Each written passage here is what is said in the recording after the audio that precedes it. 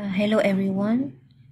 This video will show you how to install Dev C++. That's the software that we're going to use in our lab. I'll show you how to write a program with the software, how to save the file, then we'll compile the file. After that, we will run to see the output. And I'm going also to show you how to open a new file, and maybe we'll show you how to edit or fix a basic error.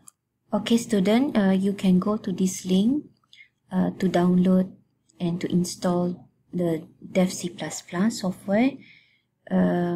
This is a free software, or we can search from the Google. I'll show you. Okay, type Dev C++. Okay, normally the first hit is the right one. You can see here the Dev C++ download. Okay, click the link. Alright, as you can see, there is a button download here. Even though the name is C++, but we are using the same software as the compiler for our C program. So you click download and wait for the downloading. Okay, once finished, you can see there is a link here. You can click to open the exe file. Okay, yes. And then it's very simple. Just wait for the folder to be set up. Okay, you select the language, English, click OK, and then agree. And you can see here, I just suggest you to just select all, continue, and just tick next. Okay, this is where the program will be installed, destination folder. So make sure you know where is the file here. Okay, then click install.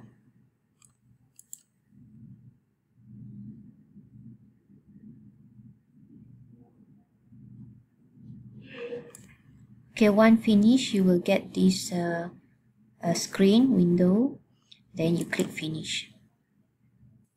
Okay, student, when you run the Dev C++, you can see this screen. So this is our workplace for Dev C++. Okay, how to create a new file to write our program? Click file, and then you can click new and source file, or you can straight away use a Ctrl+N to open a new file, or you can also use this shortcut symbol. You can see here it's like a icon of a document, a paper. You can see here, right? And you may click also. So when you click as I choose the source file. All right. So this is the when you open here, you can see this is entitled. Maybe it should be 0 or 1. Okay, and this will be the line of the code. Okay, and this is the place where we write our program.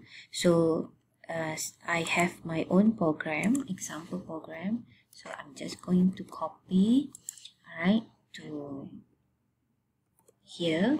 Right, assuming this is our simple program, our first program. Alright, and now you can see there is an asterisk here, meaning that this file has not been saved yet. So what we have to do, we have to save. Okay, there are two ways to save. One, you can click this symbol of a diskette to save. You can see here, when I mouse over here, you can see save, or you can use a shortcut key, Ctrl+S. Okay, so when you Ctrl+S or you click save, it will come up like this. So make sure you know where you're going to save your program. So for example, I want to save it under my lab. Okay, under this folder.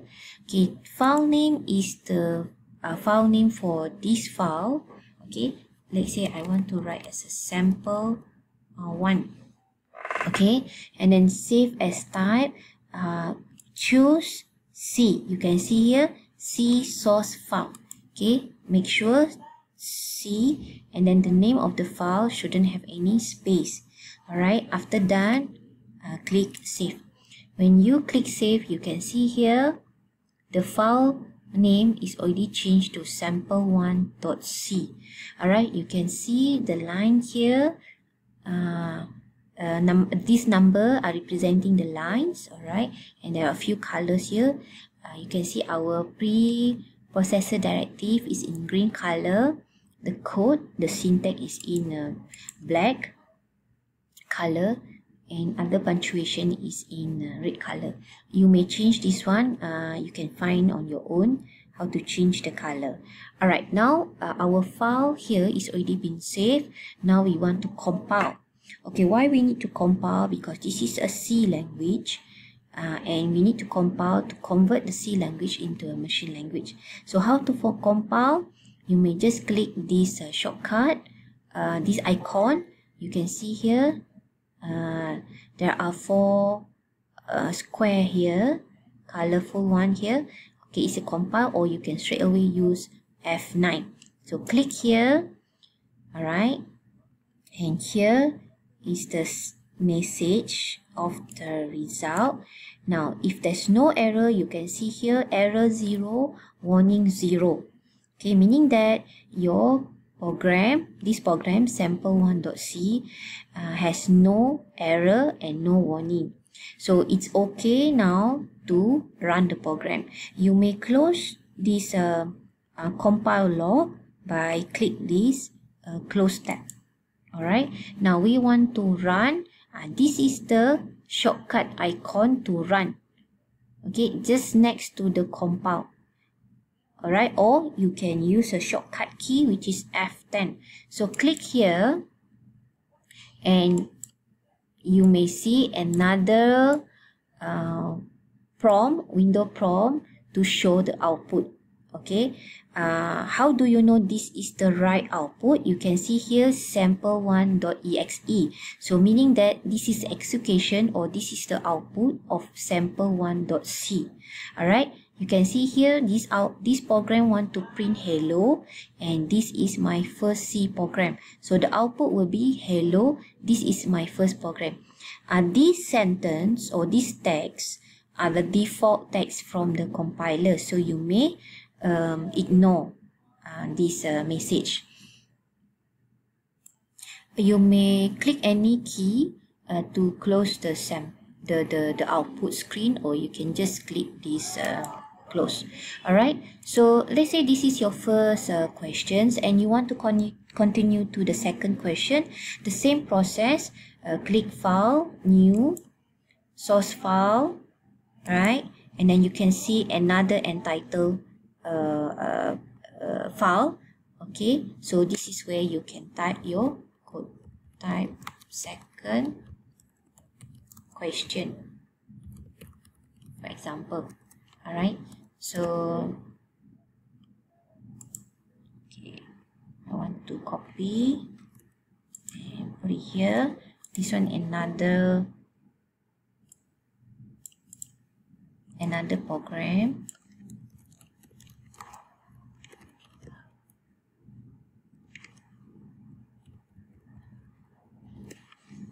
Alright, okay, then save it again.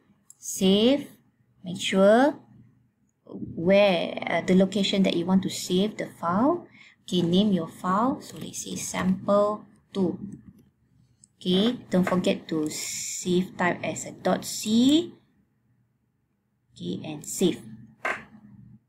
Okay, alright, so this is a second question or second sample. Same thing, compile. Alright, make sure there's no error and then run the program. You can see this is a program of a sample2. Okay, alright, now I want to show you, let's say this program has a error. Okay, I want to delete the semicolon here. You can see this is the asterisk, right? So I want to save. So let's say this is my original program. So I compile. Okay, when I compile, you can see there is a highlighting with the red color here and point the line where the errors has occurred. Okay, you can see number 8 here. Now we'll be telling you line 8. So it's not only line 8, it also can start from the line 7. Okay, you can see here the message, okay, of the error telling you that it's in a main, in a sample C at the line 8 and expected semicolon before the printf. So you know that you should write a semicolon here, 1, and then another semicolon here. So notice or not, when you start editing your program, the file here now become asterisk, meaning that it's not been saved yet. So the process goes the same thing. Control S or save. Alright. Then you cannot simply just run. You want to compile first. Alright. And then run. So you get a output. Without fixing the error, you can't run your program. You can't see the output. Okay. Now, if you want to close sample C, okay, sample C program, you want to close, you can just right click here and then close. Alright. So if you want to open sample C again, what you can do is find the file. Okay, you can use this icon, you can see here open, or you can click Control O to open. Okay, click open, find where is your program that you want to open. Okay, I want to open sample 2. Sorry, sample 1. So there are two sample 1 name here. So this is a symbol of the sample 1 code, and this is the sample 1 running program. The application means that the execution 1. So which one that I have to open is actually the C source file. So click here, then open. Okay, so you can see sample 1, sample 2. Okay, that's all for now. See you later. Bye.